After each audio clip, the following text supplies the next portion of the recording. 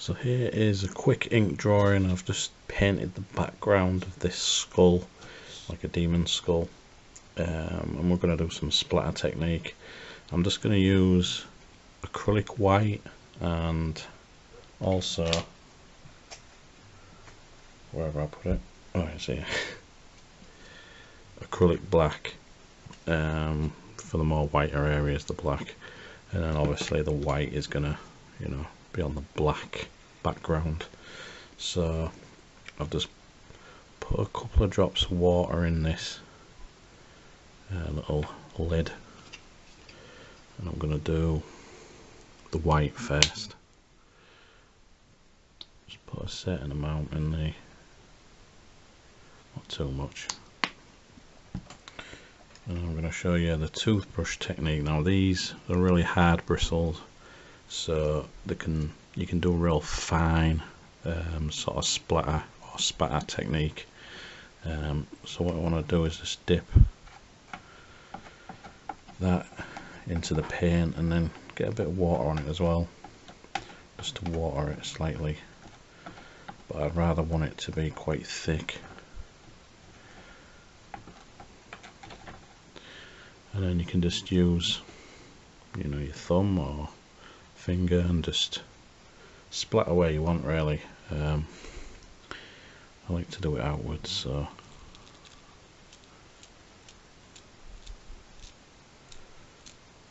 you can angle it in a certain way, but it's usually like a fine spray with a toothbrush, but it is pretty useful. So you know, you can just do it like that, or you can get a paintbrush and you get another paintbrush, but maybe use the handle of the other paintbrush, then load up the brush, get a little bit of water on it, just to, you don't want too much water on it, otherwise the paint will go slightly transparent, and you don't really want that. You want it to be like totally white, so it'll cover the black and look quite effective. So you just load the brush like that, and then you can angle it as well. And the thing about this technique is you can get some really good drips and splatters, but you can also get like lines of splatter, which hopefully it'll do it right now.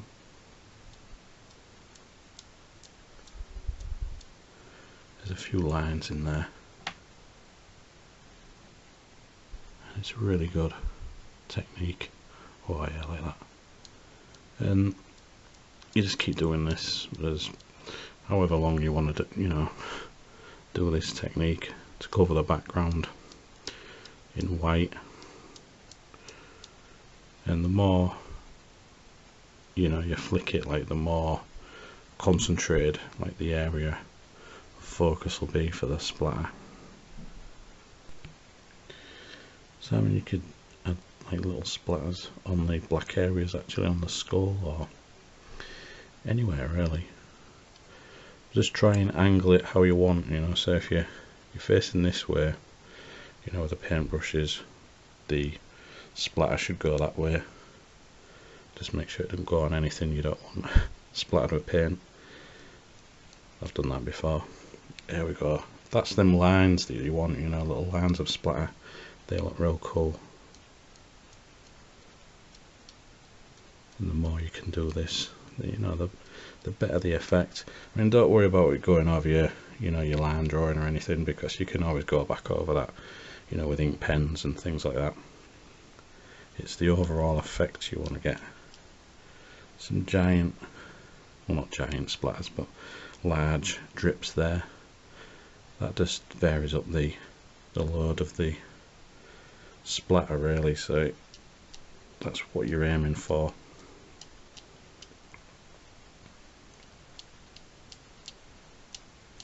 I quite like the variation of splatters. You don't have to do it too close to the paper, because it's not worse than getting a really good splatter and then the paintbrush goes on the paper and then it looks not very good. Just do a bit more of this one, I want to try a larger brush, see if I can get some good splatters. I'll just put that over there for now. I'll use another brush, but I'll use a larger brush and I'll see what it looks like if I can really load that brush. I think you've got to keep it even, get a bit of water in it as well. Go back to the thicker paint and see if it gets like a larger sort of way of doing the... No, it's a bit fine. It's worth a try. It's worth a try doing different sort of ways of working. Yeah, if you do it, if you flick it a bit harder, the paintbrush, it goes, yeah, more focused. Yeah, that's good. And that's really how you can do different splatter effects. That's the white.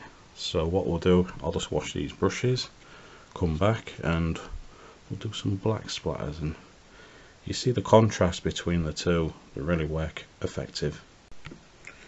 Right, so I've got another lid there which I can put the black on. Just remove that old crusty bit of paint there, and we don't need a lot, just a blob of that, and then we can just do the same, just wash this brush slightly.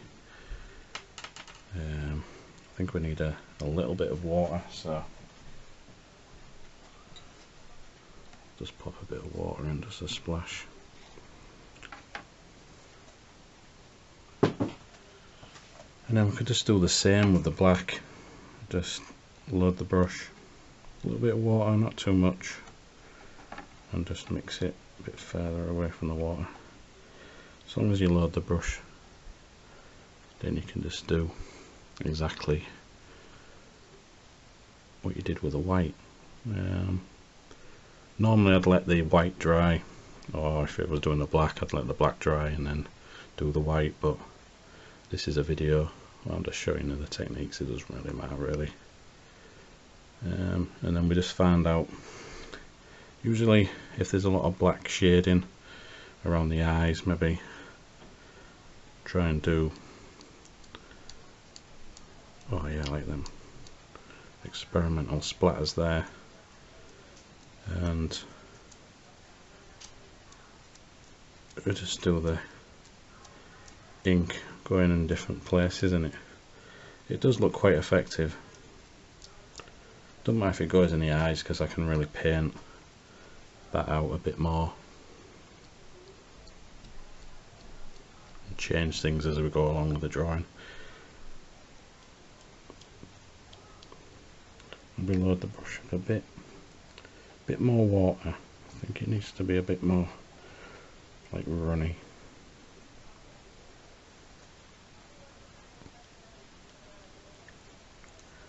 Try and angle it a little bit, get some different splatters.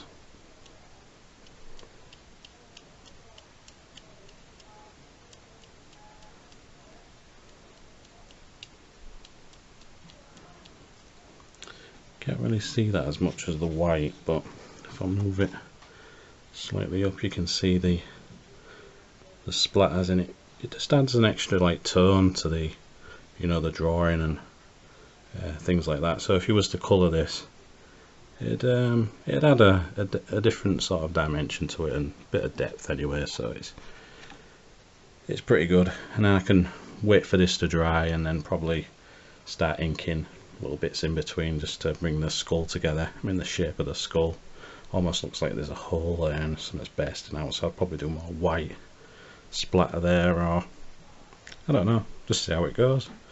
But that's how you do splatter techniques. You can use other tools, which I'll probably do in another video, or like a more advanced sort of video, but there we go.